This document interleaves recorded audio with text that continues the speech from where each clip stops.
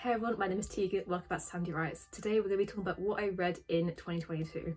I'm still working on a post about my favourite books of 2022, so here I am instead to recap the entire year of reading for me.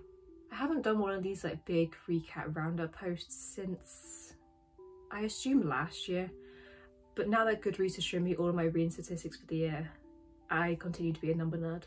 Reading wise, this year has been something. It's been a little underwhelming as last year was my most ambitious reading year to date, and this year has been spent handling university and life and health rather than reading.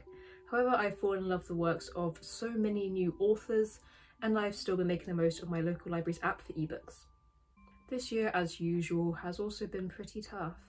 My mental and physical health once again continues to be at its worst, and I'm yet to fall back in love with writing, which is the one thing that I've loved for so much of my life. And also the ongoing COVID. We won't forget about that. But this video isn't going to focus on all of those lows, it's going to focus on all the good books I've read this year and how I suddenly need to buy another new bookshelf because Waterstone's half-price hardcover sale has once again demolished my bank account. This video might be long, let's begin.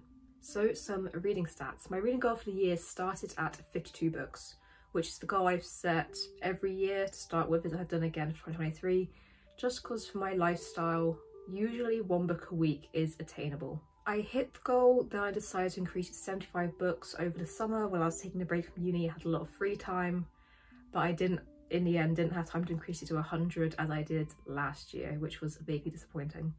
My shortest book was 23 pages long, my longest was 541 pages long, an average length of about 298 pages, and 25,115 pages read in total, and 84 books read in total. I also made a graph of how many books I read each month, and you can very clearly see the point where university started again. And also the point where I had deadlines when I was finishing my bachelor's. So in January I read 10 books. I read a lot of ARCs this month and I had so many favourites as well. I read a lot of good books in January. February was 6 books, March was 8 books, April was 4 books. I had a deadline around this time. May was 5 books, June was 9 books. July was 11 books, also a lot of new favourites in July. I think again I was reading a lot of ARCs that month. August was 9, September 10, October was 3. I was very busy with uni around this time. November was 5, and I've read 5 books for 2022, 2021 and 2020, I believe, all in November, which is just a little bit weird, and I finished the year off very weakly with 4 books in December. So in terms of categories, for my star ratings, my biggest category was 4 stars with 43.2%, which I think is the biggest that category's ever been. So 2-star was about 18%, 3 stars was 30%, so about a third of the books I read were 3-star, and then 5-star was around 7%. For 1-star, I don't know the exact percentage. I think only 2 or 3 books made it in there, and we won't talk about those. I'm someone who usually feels awful about giving books low ratings and will give 1-star books 2 stars instead to kind of make myself feel better. But this year I thought, you know, I will start DNFing books that I don't like instead of giving them low ratings or bad reviews, simply because they're not for me. Unless they were an arc where I was kind of required to give a review and I chose to read that book and I picked out that book because it should have been for me, or it was a book where I read more than half of it and felt I'd put enough time investment into it at that point to give it a review or a rating. I'm also someone who finishes reading an averagely good or a good but not great book and instantly goes, yes, very good, 5 stars, and has to go through and read the reviews to see if we actually read the same book and see if that book is actually worthy of 5 stars or just like a very high 4, which is why I should probably move to Storygraph for like the half and quarter-star ratings, but the website just doesn't work for my eyes. Even looking back through my Goodreads shelves now, I can recognise that there are books that were incredible in the moment, but the rating's gone down slightly as time has passed and I've reflected on the book. I've tried to fix those so that my charts are as accurate as possible. But yeah, this year I think I gave out a lot more 3-star ratings than I have in the past, as I tried to be harsher and rate books more on story arcs and character development and other aspects rather than just my enjoyment. I try to actually rate books based on what I think is the quality of the book rather than how much it suits me. I also made a list to see which formats of like different books I read, because that's not something that Goodreads keeps track of. I I'm gonna assume Storygraph keeps track of that, because that's it.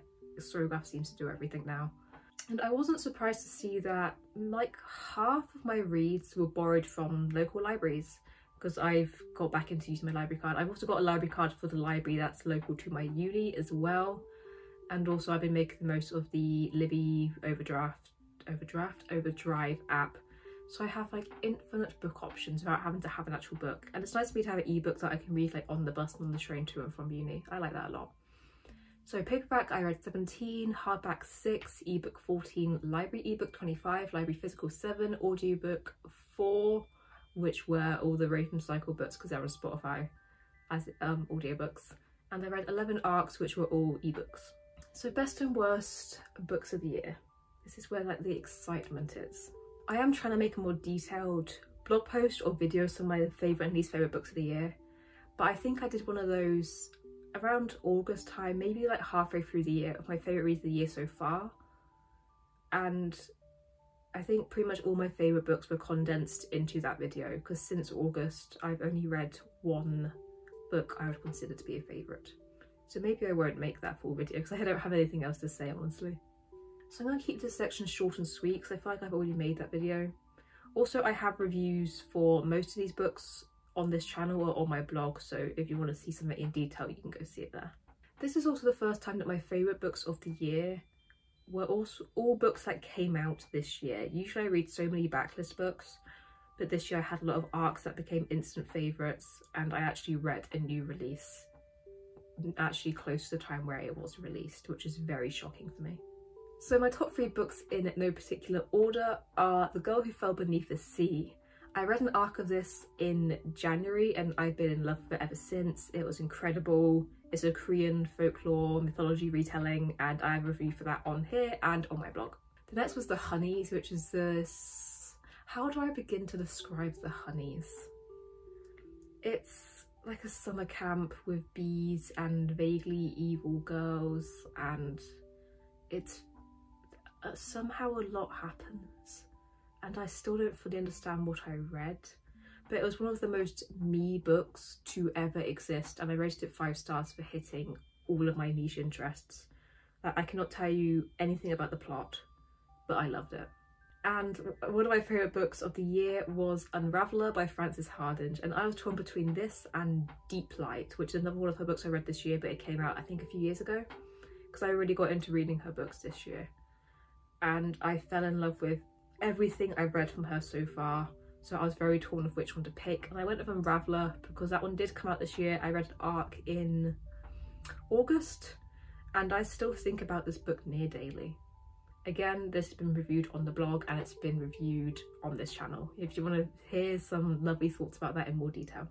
At the moment, I don't have a clear list of least favourite books from the year, or even a list of books that I consider to be bad from the year, like a list of the worst books. There's a handful of books that didn't live up to my expectations, and one arc that I had to DNF because it should have been for me and it very much wasn't, and it was generally such a struggle to get through. But for once, I don't believe any of these books were actually disappointing enough for me to list, which I think is a first. So please tell me in the comments below, like, did you reach your reading goal this year? What were your favourite and least favourite books, if you have least favourite books? And also any hidden gems and unexpected disappointments, because I love hearing about those so much. But yeah, that's all I have to say for today. Thank you so much for watching this video, and I hope to see you next time. Bye.